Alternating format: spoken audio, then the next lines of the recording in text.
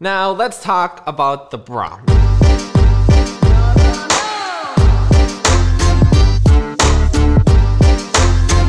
I've been traveling with the AirPods Max since its launch, and I've got a lot of stuff to tell you because there's a lot that I like, but there's also a lot that I don't like about traveling with the AirPods Max. I'm sure you guys know that I actually uploaded my experience with the standard AirPods, and it was an experience that I hated. I did not recommend the standard AirPods for traveling. But with the AirPods Max, will that change? Are the AirPods Max perfect for traveling? Let's find out. I'm gonna tell you that I missed you. Before we start getting onto the good and the bad, here's a power tip for you travel and AirPods Max users. You need to buy this expensive cable, this expensive piece of hardware that Apple sells. Aux to Lightning connector. Connect this to your AirPods Max and connect the other side to the tiny display TV that your airplane seat will have. So yeah, if you don't wanna wear those crappy headphones on airplanes. All right, let's start talking about the good. And by far the best thing about these AirPods is the sound quality. First of all, noise cancellation. Noise cancellation on the AirPods Max is incredibly good. You do not hear anything. You don't hear this, or the baby crying on the back. You do not hear anything, which is a thing that I hated about the standard AirPods. And with the standard AirPods, you literally hear everything but your music, even though blasting your music at 100%. With the AirPods Max, you don't need to put your music at 100%. You simply turn on noise cancellation and you'll be able to hear your music perfectly fine. And if we're talking about sound quality by itself, I mean, I've already made my AirPods Max review. Links in the description if you guys want to check that out. But spatial audio with this thing, there's literally 360 music coming from all over the place. Sound quality, incredible. If we're talking about durability, the way that they're built, they feel like they are premium headphones. Now, is that good for traveling?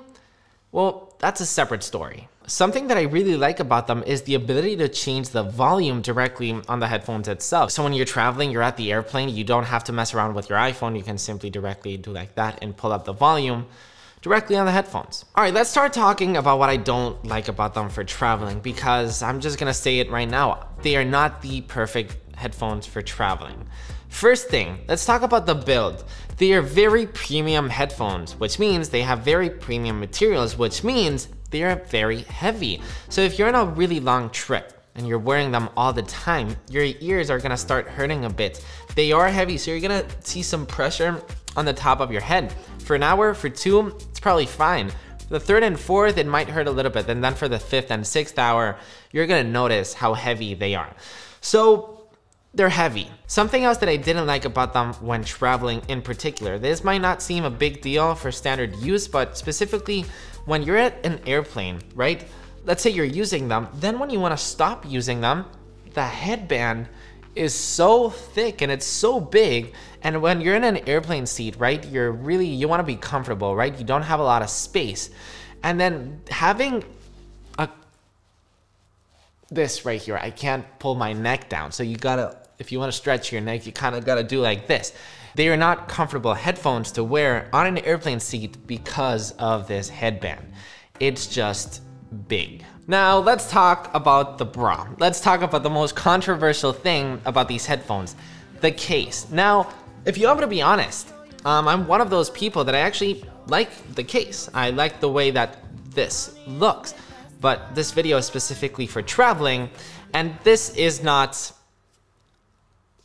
the perfect carrying case, right? You can't fold these. First of all, the AirPods Max are not foldable, which makes them a little bit of a pain in the butt to travel with. Also, the case, you want it to be protected, right, when you're traveling, and they can't be protected, right? I have to say, a positive thing is that they're so nicely built that it's impossible to break. It's obviously you can break it, but they're so well built that you can simply throw them in the bag and they should be okay. I haven't had any issues with them breaking or anything, and I've been pretty rough with them.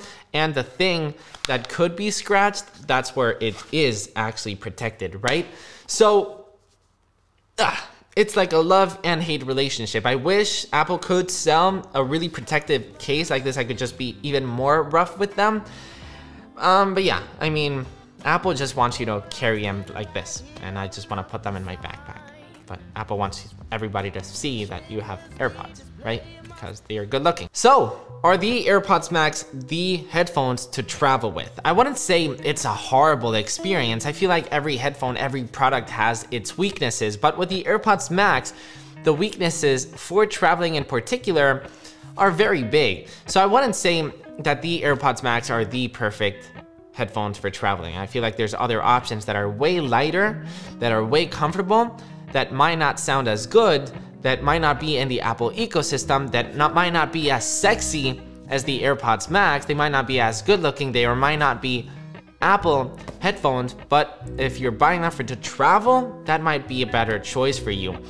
Even though the AirPods Max are a piece of headphones or a piece of hardware that, yes, they are very expensive, but they are incredibly amazing. Go check out my review right now where I explain in depth everything about them apart from traveling. Go check it out. For traveling, they're kind of meh. They're good, but they're meh. Check this out.